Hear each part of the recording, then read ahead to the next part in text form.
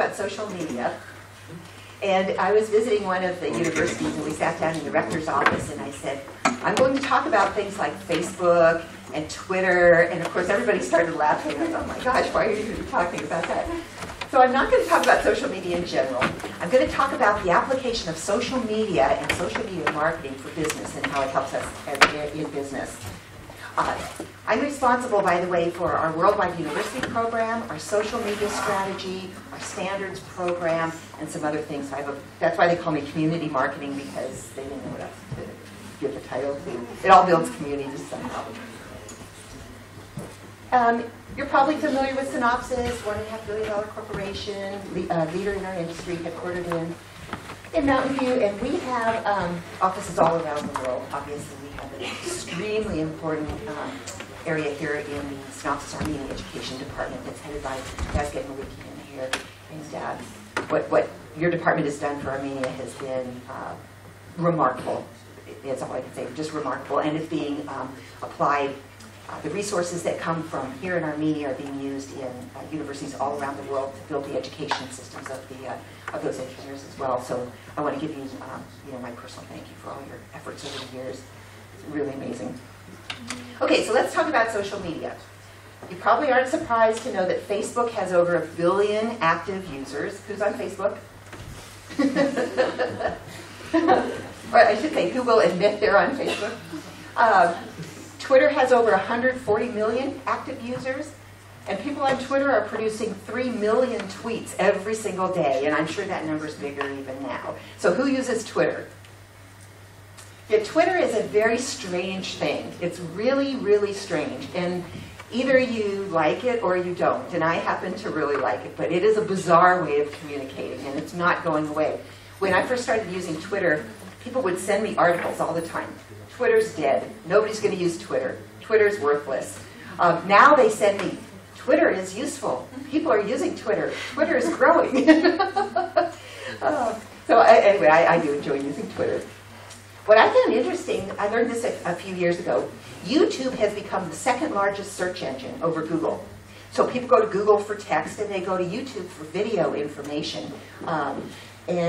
Facebook now tops Google for online traffic each week, so more people are on Facebook each week per unit of time, than they are on Google, which is interesting. So people are really living more and more online. LinkedIn is really important, especially in the engineering community. Engineers feel comfortable with LinkedIn. It doesn't seem weird. It doesn't seem weird like Facebook or really weird like Twitter. They say LinkedIn, okay, I understand LinkedIn. I put my resume, I connect with other people. So LinkedIn is very well accepted, and practically all of our employees have a profile on LinkedIn. Do you all have LinkedIn profiles by now? I'm glad, because it's really important. Employers these days, the first place they look is on LinkedIn to find out about you. They'll see your resumes, they'll see your connections. LinkedIn recently added something called endorsements, which I think is worthless, because I have thousands of connections in the industry, and everybody's going, I endorse her, I endorse her. It doesn't really mean anything anymore, as much as a personal paragraph from someone that says, this person worked with me and here's what they can do. So maybe people will like endorsements, but personally I think it's kind of a waste of time. Okay, so let me show you some examples of how other companies are successfully using social media. Up in the upper left is Intel's Facebook page. Intel has 13 million fans on Facebook, which is pretty amazing. The lower right is Cisco. They have 300,000 fans on Facebook of Cisco. And if you go there and you look, you can see that what these companies are doing is becoming more authentic. They're more like real people. They're not advertising, and they're not forcing things in your face. More so they're trying to engage with their audience and the people who like them. Here's Altera, and I think this picture is really creepy and scary because that person has all these tools sticking out of their head. It's really an awful image, but they're still very successful. They have many followers on Twitter, and they have over 100,000 views of their YouTube videos. So Altera is an example of a small company that's been using social media very, very effectively. So let me talk about how this helps business, because people say, it's nice to talk to your friends and it's nice to watch videos on YouTube, but what does that really mean for a company? So we are looking at social media as the biggest shift since the Industrial Revolution. The way that people communicate is turned on its side. Some of the statistics up here that you see, 3.5 billion pieces of content are posted each week on Facebook. That's a huge amount of content. All of the people using the various networks, you know, the numbers are up and kind of astonishing, mind-blowing. 96% of all young people between the ages 18 and 35 are on some type of a social network. And I saw the pictures of these little guys down here. They're probably sitting here sending messages to each other while they're sitting next door, you know, not even looking at each other, but oh yeah. But so there's this huge shift that's occurring, and companies are recognizing that. How can we make use of this? Here's some more statistics that are interesting. 1/3 of the bloggers out there talk about products and services from companies. So these are independent people just writing their opinion out there, and people are listening to them and seeing what they have to say. 80% of tweets are done on mobile devices. So imagine what this means if a customer has a bad experience. So if you're in a restaurant, you can immediately say, this restaurant has terrible food. Or if you're using Synopsys Design Compiler, you can put on Twitter, this is really a great tool. We've gotten both on Twitter, by the way. We've gotten Synopsys tools are terrible, and we've gotten Synopsys tools that are great. But what's interesting, I'll tell a story about a Twitter experience. A gentleman from Berkeley who does research with us put on Twitter, those Synopsys people in the operations department are terrible. They treat me really badly, and I'm doing all this research. Why don't I get better respect? And we saw that because we watched Twitter every single day and went, uh-oh, somebody's not happy, and he just told the whole world. So we contacted him and said, what's the problem? And he explained it. We fixed it. We gave him some extra tools that he didn't have. He turned around the next day and posted, I got the greatest service from Synopsys, and I really appreciate it, and they listened to me on Twitter. Thank you very much. So we took a bad customer experience and turned it into a good one. Companies who pretend that that's not happening, and say, I'm not looking, I'm not using social media, therefore people aren't talking about me, those companies are making big mistakes. Because people are talking about you, and they're talking about your brand, and you need to listen and then be able to respond appropriately. And you don't say to someone who says Synopsys tools are terrible, you don't put on Twitter, yes we are, we're great. You know, you actually have to engage in a transparent and authentic way to understand your customers' concerns and address them. So we see all these kinds of statistics, and we say we have to participate as a company. Let me show you, these are two advanced diagrams using social media for business. This comes from the Communications Executive Council, and they are very advanced. We rely on them very heavily. So the model on the right is called a hierarchical approach. You'll see the company is in the middle, and the company is sending information and messages out to different channels to reach the right people. So they'll send proper information to their customers, which helps them sell their products. It's helping companies sell if they're in the center. However, a more advanced model of social network for business is what's called the networked approach. The person in the middle is your customer. They're the stakeholder, not you. You, the company, are off to the side. And you're providing information to that customer, or that stakeholder. But that person is then telling their friends and their colleagues and their managers and their associates, I like this, I don't like this, here's how this works, here's what doesn't happen. And in that networked approach, what the person in the middle is doing is helping other customers buy. So you'll make your decisions on what you want to buy based on what your trusted colleagues say, not what the company says. So if the company's out there saying, my product is great, it's great, it's great, that means nothing to people these days. If someone you trust says that product is great, you're very much more likely to believe them. Advertising holds very little value anymore in light of what people are able to communicate to each other.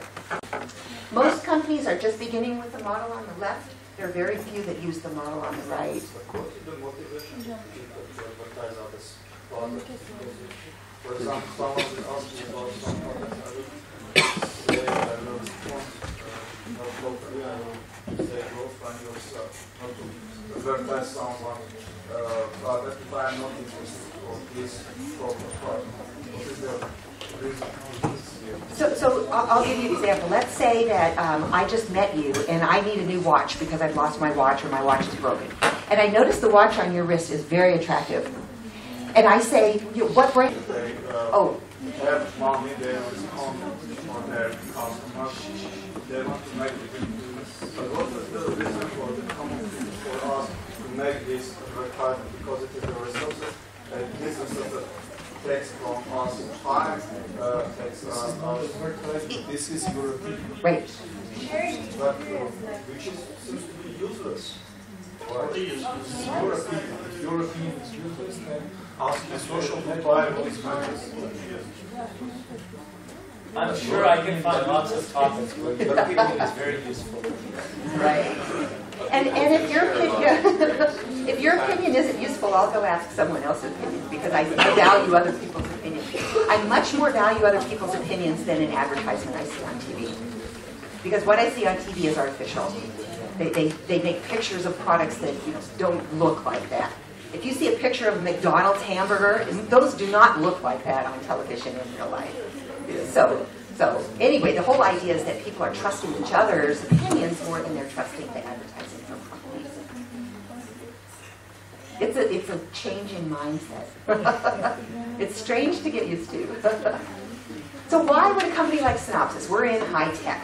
We don't sell Coca-Cola. We don't sell shoes. We sell very, very sophisticated, very expensive software. Why on earth would we even use social media? So the model that I developed was, up in the upper left, you'll see the adoption of 14 nanometer semiconductor technology. So right now, 14 nanometers is not production. It's not widely used. Most people do not design semiconductors at 14 nanometers. However, Synopsys stays right there at the leading edge. Okay, as it's emerging, we study it, we understand it, we promote it, we help develop it. In the same way, we want to stay ahead of the marketing technology, which is social media.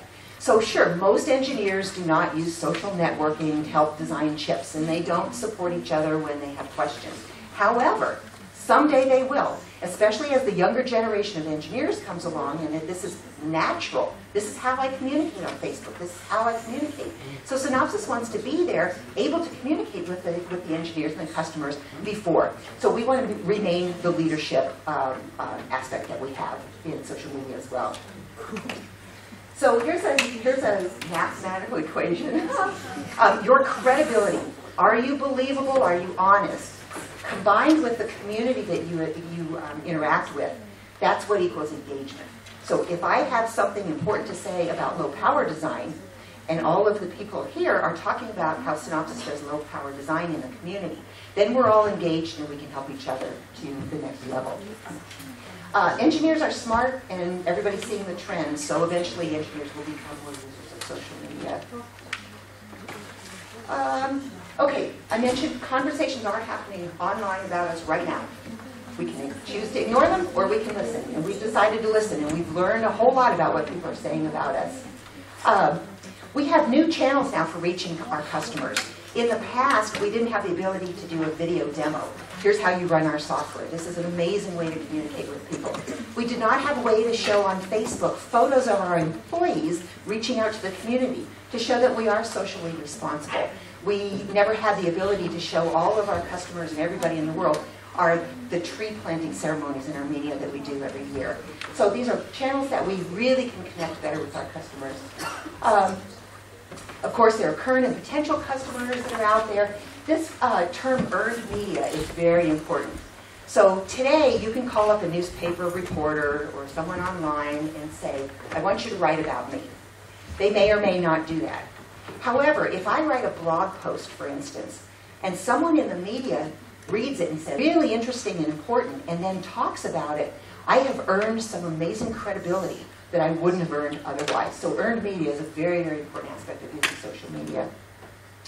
We consider our audience an asset, just like any other asset. So anytime someone gives Synopsys a like, they are endorsing us. They're saying you're a valuable company and you bring the tools that we need and you're a leader in technology and advancement. So we value the audience tremendously. This is like, to me, the essence of using social media for business. It's the content. You have to give valuable content when you're posting on these social media channels. Simply putting on Facebook or Twitter or LinkedIn or YouTube, Synopsys has the best product in the world. That's terrible. Companies should never do that. That's spam. And if they start spamming your Facebook page, or they spam the Twitter networks, People are going to completely ignore them and maybe even dislike them. Stop telling me all about yourself because I'm not interested. Instead, give me some valuable piece of information. For instance, did you know that when you're designing a low-power chip, if you do it this way, you're going to get better results? That's valuable content that engineers will absorb. So we talk about the fact that you can create a channel, but people won't necessarily find you. You can advertise it, but if you don't have good content, they're not going to pay any attention. What you have to do is think, it's not about me, instead it's about the audience, and what is it the audience wants to hear. And the phrase that I coined a while ago is, tell me something interesting. I was at a conference, and we were using Twitter, and someone from my company ran in and said, we're doing a presentation in the meeting room next door. Put it on Twitter. And I looked at the guy and I said, well, what's interesting about it? And he stopped and didn't really know. And I said, then I am not going to put on Twitter, go to our meeting, because who cares? Tell me what's important, what's interesting about that, and then I'll put it on Twitter and not before it. So tell me something interesting is the secret to deciding what you put as a company on the social channels. This is important. Social media is not a replacement for our existing and traditional marketing efforts. Instead, it augments it and it helps. But we're not getting rid of our existing advertising. We're not getting rid of our existing marketing efforts, at least not for the foreseeable future. We deal with skeptics, and this is... Sure. Would you put on Facebook or somewhere else that you are now developing a new version of the software and open up the doors for conversation? No. Not at all. One of the first thing that any company should do before they engage in social media is develop a social media policy. And you can copy the policies, they're out there, you can copy them from Intel and IBM and Cisco, you can copy ours. And in that policy it says, do not put trade secrets out, do not give competitive information that you don't want out there. You must protect your company's interests. So we teach our employees, never say, oh, we're developing the next secret so-and-so, because the first thing that Cadence Design Systems will do is grab that and start competing. So no, we never do that. Look at your conversations and come up with some ideas that they can come up with. They can look at our conversations and come up with ideas. We can look at their conversations and come up with ideas. Is that good? It actually, I think it is good. In the overall scheme, when the thoughts of engineers and thoughts of companies are out there, it makes us even more competitive. And we know what the industry trends are. But yeah, we have to be very careful about what we say and never release trade secrets. We prevent people from using racial slurs, using bad language, from criticizing our competitors. That kind of conversations then become kind of boring. No, they're terrible. They're childish. They're ridiculous. One of our competitors would take the Synopsys tweets and change it to make it look like it was theirs. And we said, oh, are you kidding me? And we didn't respond because, the intelligent audience says, well, that's just stupid, so we ignored it. But yeah, so we were very professional about it and very protective of our intellectual property. And yet we do engage in some interesting dialogue. If a customer or if a customer says, I need this type of a feature for my 14 nanometer design, then that alerts all of us to hurry up and get rid of and work on it. So it is different. It's very exciting. It keeps us on our toes. Sure. We hear this all the time. Skeptics say, I don't see the value, I don't see the need for social media, I like the way things work. And so usually what we do is we say, let me show you how it works. Why don't you sit down and try it yourself, and then you'll experience that this really isn't just a fading trend. This is here to stay. People will say it's too hard to control. Okay, I can't control my messages on social media. You can't. And you should stop trying to control your message, because it's the customers and the community that now own your message. So that makes you more transparent and makes you more honest. So you have to do things right because you don't control your messages anymore. A lot of times we hear this isn't relevant to engineering. Social media is for fun and for Coca-Cola and for fashion. But in reality, we again show engineers, look, here are some of the leaders in our industry who are using this to talk about things. They're blogging, They're putting things on Twitter. They're talking about latest industry trends. So some of the engineers who lead our industry are actually using it. Proof is always important. People are skeptical when there's anything new. So any evidence, the story I told you about the Berkeley gentleman and how we solved a customer problem, that kind of hard, concrete proof is what really helps skeptics to overcome their concerns. The bottom one is one that's a very common question. What's the return on investment? How do I measure this? This stuff is weird. In reality, social media is much more measurable than traditional marketing. So let's say I put a flyer, a piece of paper in the mail, and I send it to 1,000 customers. I have no idea who actually read that. However, if I put something on social media, I know exactly the number of people who clicked on it. I know what country they live in. I might even know their gender. I might know their age, depending on what they reveal. So I can measure this stuff in an incredible way. And you can see on Facebook, I put a picture, and I had, a certain number of likes of that picture. I put a press release. I got no likes. Oh, I've learned now to put pictures instead of press releases, so it's extremely measurable and a lot easier to get. What would you do if Facebook was incredible idea of the software how it will work? What would you do? So what our reaction would be, let's say someone puts up a beautiful idea. First thing we would do is contact that person and say, we are interested in hearing more about what you have to say. Would you like to share your experiences? Would you like to meet our engineers, our technical experts, to have a discussion? What is it that we can do to help further your idea? So that's the engagement part. We would not say, that's a good idea, and then copy it and secretly go into them. But we would engage with that person. No, we have had very few cases like that so far. This is all still in its infancy. So right now, people with brilliant ideas are still using more traditional ways to bring them to fruition. They would bring them through the university, or they would bring them through R&D, or they would be working at a company. But someday, I really believe this can happen easily, because you as an individual, maybe you're not even employed, and you have a really good idea that you can put out there without having to go through long. Does anyone think that this kind of social media content could be subject for IP security or something like that, or just patent, not patent? Most definitely. Social media will have a lot of intellectual property implications, and people are now starting to sort through. So if I took a picture of everybody here in the room and posted it on Facebook and said I met a bunch of wonderful people, that's probably okay, and I don't have to get permission from everybody in the room. However, if I took that picture and sold it, there comes the intellectual property question. Do I own the picture? Do I own the picture because you're in it? Do you own the picture? So there was a famous lawsuit, I believe it was in New York City. There was an artist who had a camera on the street, and he was taking pictures of people who come and stand in various poses. And he was selling his artwork for a lot of money. And one of the subjects who had been photographed without being, he didn't know, filed a lawsuit and said, that's me, I want money because that was my picture.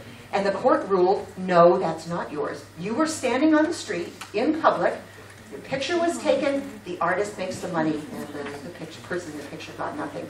You're not the photos reflected from your face. Yeah. There may be another argument, one can say if it is shared in a social site, it is not yours, it is already socially shared, and you are not owning this right to have the right for this property.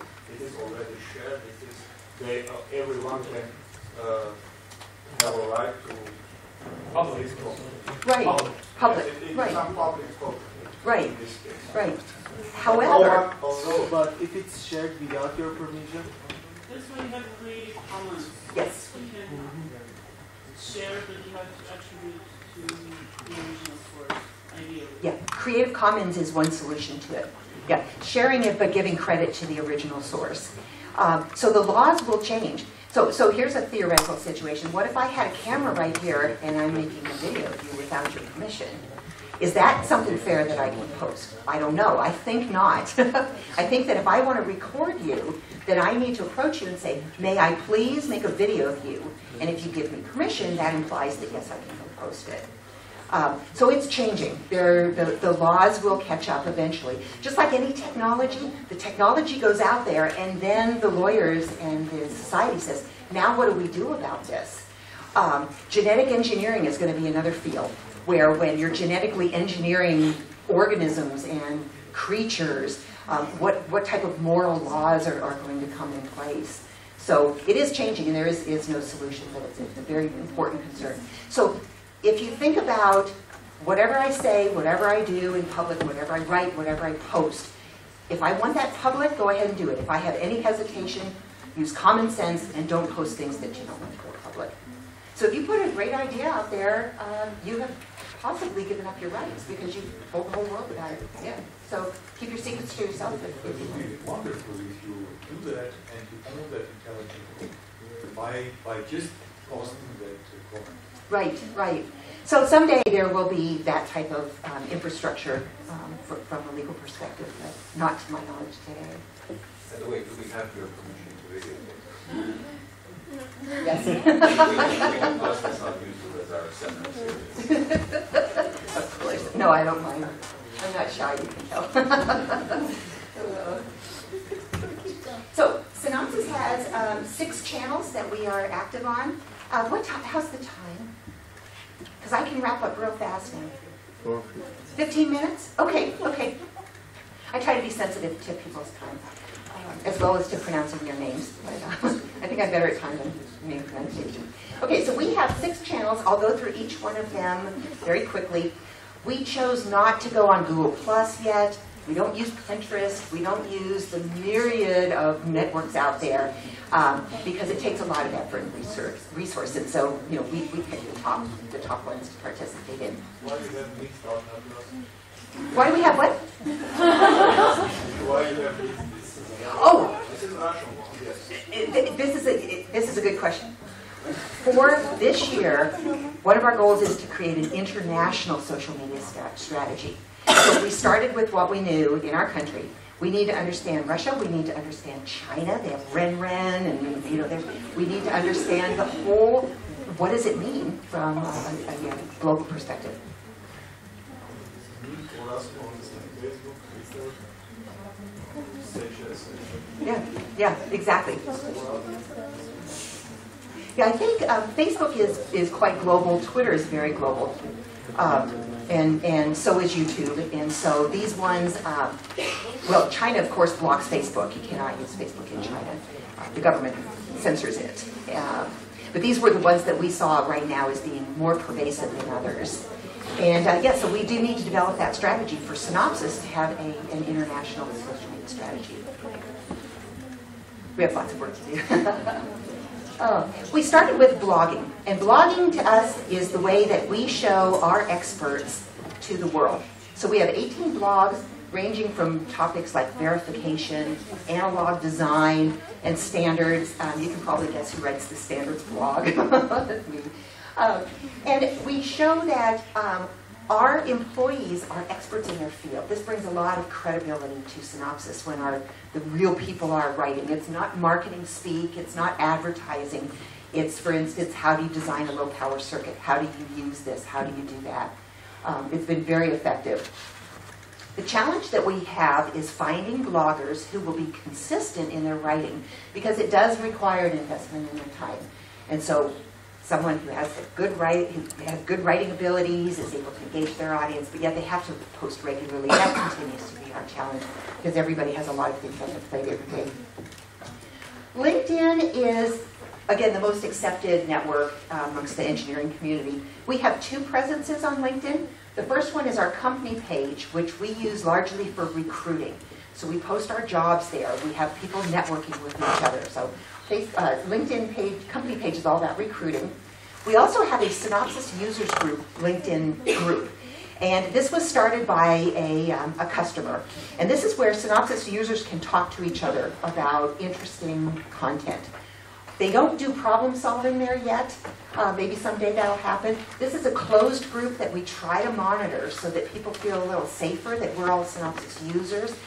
But if someone works at, I'll say Cisco, and then they change affiliations to go to work at Cadence, Now we have cadence people in our closed group, so we try and monitor that all the time. And again, we're very careful about intellectual property. It does not go on this channel.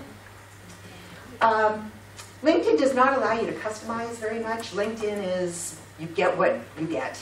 So you can post in discussions of jobs and so forth, but there's not a lot of flexibility with it. And the big challenge that we have is to promote active discussion in the Synopsys users group.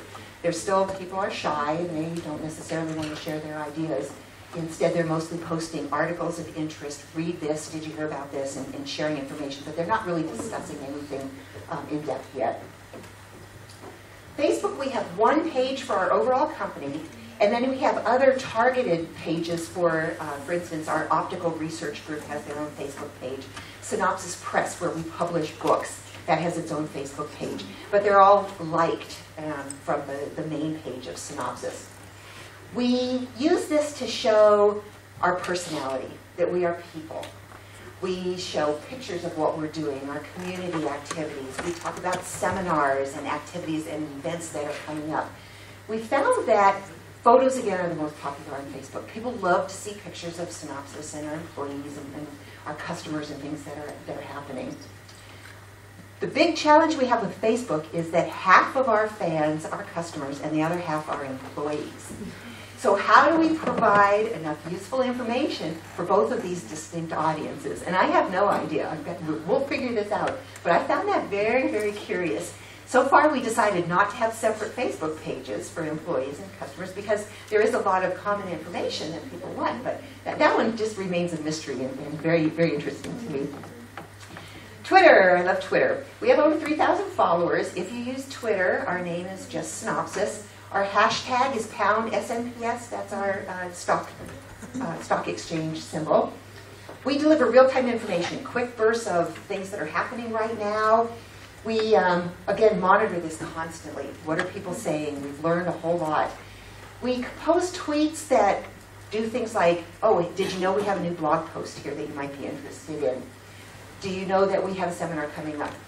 Did you know that Karen just interviewed the president of the USB Implementers Forum? Did you know this? Did you know that? And then again, we watch for conversations happening. The big challenge is we need to teach the people at Synopsys who use Twitter how to post something interesting. Don't tell people what you had for lunch because they don't care. YouTube. Yes? Going back to Twitter, you said you learned a few things by monitoring. That's right. Sure. By monitoring the conversation. What are examples of things? We've learned, for instance, that when Chi-Fun Chan, our president, spoke at an event, that there were people who were really interested in this and inspired by him. We've learned that when, I forget the exact content that I posted, there were news agencies from other parts of the world who picked up that and said, this is interesting, and passed it on. So we see how influential we can be. We watch what people say when we acquire a company. So we made a major acquisition of Magma Design Automation, and we watched people say, this is really good, this is really bad. So we're learning what the community thinks about our mergers and acquisitions. Does a company of this scale, Synopsys, and so maybe this is a yes and no question, you do or you don't, or you can generalize to the industry and similar companies. Would Synopsys be hiring people to actually conduct statistical analyses? I mean, the actual where data analytics meets IT.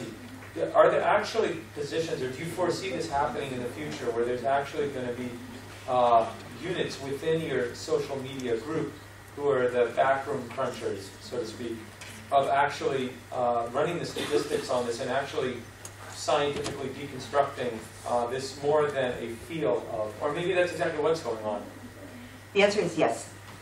I have 2 full-time employees, plus other people who help, who every Monday we analyze a dashboard that we put together that shows every post, the trends, who's listening, who's not. We analyze that data on a constant basis to decide how effective we're doing, what should we change, what's right, what's wrong. I hired both of them as marketing graduates, and they became our social media marketing specialists.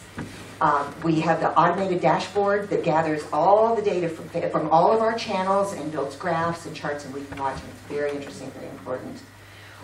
Cisco, we visited their social media monitoring center a few months ago. I was so jealous. They have massive monitors where they're looking at what people are saying all over the world and generating trends and analysis. It's very, very important. Since social media is so measurable, all that data is there, and the analytics that are available are extremely important. So the answer is absolutely yes. Facebook itself produces analytics. YouTube produces analytics.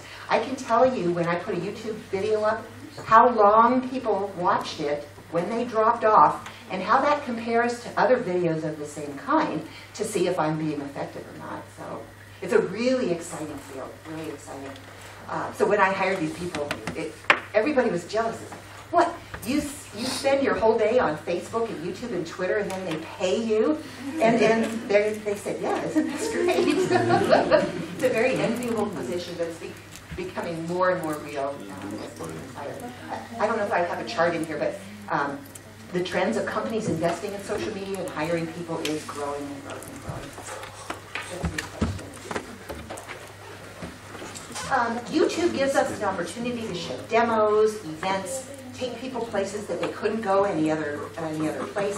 If you go to our YouTube channel, which is youtube.com/Synopsys, we have playlists for verification. So if you're a verification engineer, you can go down and see all the verification videos. If you want to see interviews from interesting people in the industry, we have Conversation Central there, and that's where the video is posted of me talking with Jeff Ravencraft from the USB Implementers Forum. And if you, at the very bottom, we have a playlist that's called Discover the World of Chips. It's a series of short videos about how computer chips are manufactured and designed, and it's for a non-technical audience. So if any of your friends or your family want to know, what is it that what do you do anyway? Show them these videos, and it'll explain just in very simple terms, how chips are layered, and then how we design them with electronic design automation tools. And you'll recognize the person in the videos. So our challenge in YouTube is finding people who will post and produce regular content that's of good value. My team does not make the videos. We rely on the individual product teams to produce their own videos. Can I ask you Certainly. another challenge? Well, generally I think people have with YouTube is getting people to actually get to that channel and watch it, or have subscribing so they get is pushing to reach out to you. Yes. There's a marketing problem. Yeah, exactly. Because you can have a beautiful YouTube channel and nobody will know it exists because there's such a massive amount of information out there. And so we put together an active marketing plan for YouTube, and we do for the other channels. How can we approach people, usually in a traditional manner? So we have an email distribution for all of our customers, and in there we'll say, by the way, did you know we have a YouTube channel? We have a university program newsletter that goes to all the students and professors in our university program. And we'll say, join us on Facebook. And so you do have to make a conscious effort for people to be able to find you. And then once they found you, the content will keep them there. But you're absolutely right, it is a marketing challenge. I should add that to the slide. So, in conclusion, social media is going to continue to grow. There's some charts and so forth. Here's the marketing chart, marketing spend that you can see since 2009 up until 2012, the percentage that's being spent on what they're spending now, what they're projecting in the next few years coming up. So incredible growth in spending for social media marketing. We're going to continue to come across as the trusted source of information in our industry. How do you struggle against disinformation?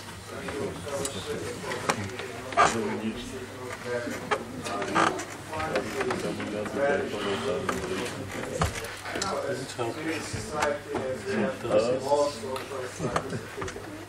benefits for our society, and can use it for our advantages, to organize more beneficial society, etc. There are some misunderstanding using this information in valid form. Because I have interested to spread this information to fake information. I don't know how we can because no one takes responsibility for this information. No one has proper responsible for what's going on with this. There is so much stuff out there. And the answer is, how do you separate the signal from the noise, right? There's so much garbage. There can be total falsehoods. A few years ago, I forget who the celebrity was, someone put on Twitter, so-and-so died. And immediately, everybody, oh my gosh, he's dead. And he said, no, I'm not. I'm still here. You know, and that died out after a day. But, you know, that was really frightening in a way. No, I'm alive, please. You know. Let's say you use this kind of information as a product for your company, benefit for all your product. The sales staff. But the sales staff must be aware of what's going on in sales level. Yes. Yes. Yeah. So to me, there's three ways that you sort through everything. The first way is use your own common sense. Okay, think about it. If you see something that says something outlandish or something that just doesn't make sense, then you can use your own filter. So we all have intelligence to be able to use our own common sense. That's the first filter. For example, is God going to strike your common sense? Oh, you know, so if I see that, I don't believe that at face value. I'm going to go read other sources. I'm going to do investigations. I'm going to learn more than just that one item that's posted. So I never take a statement like that at face value because it's too dangerous. I'm going to take a sidetrack and I'll come back to the two.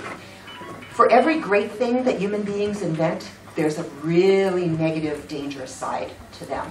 So nuclear energy has brought amazing power to the world for electricity and for better health and life.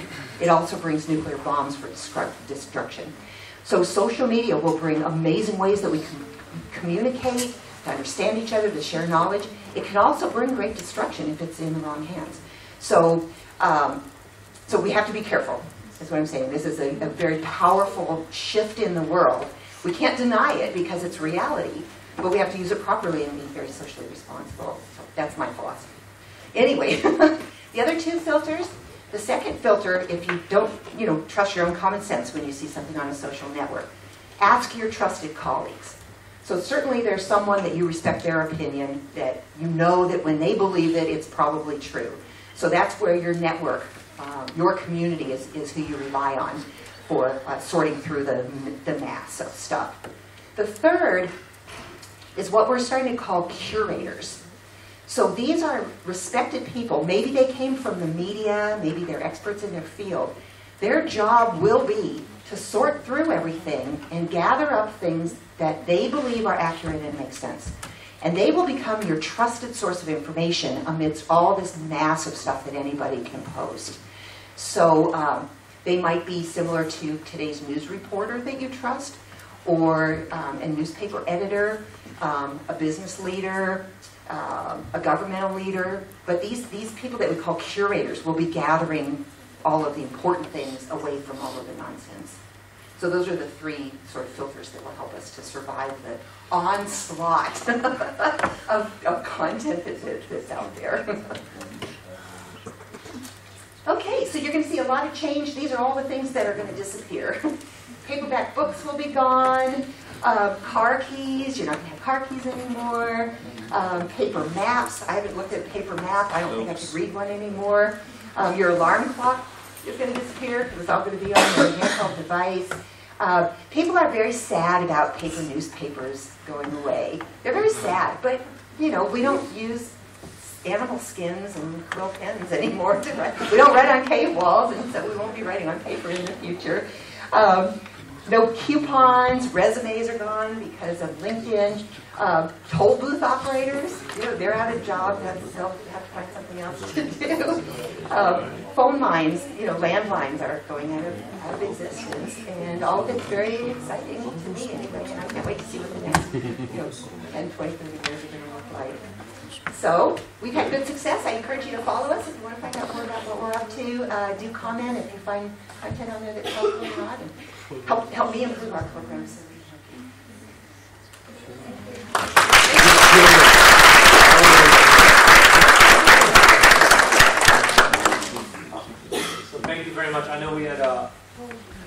questions throughout the talk.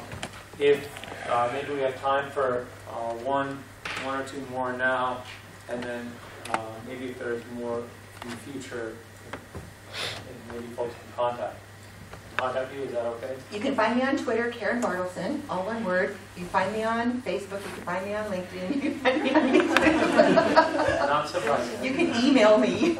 You can even write me a letter, but it would take like weeks before I get it. If there are none, All right. thank you. Good luck, everybody.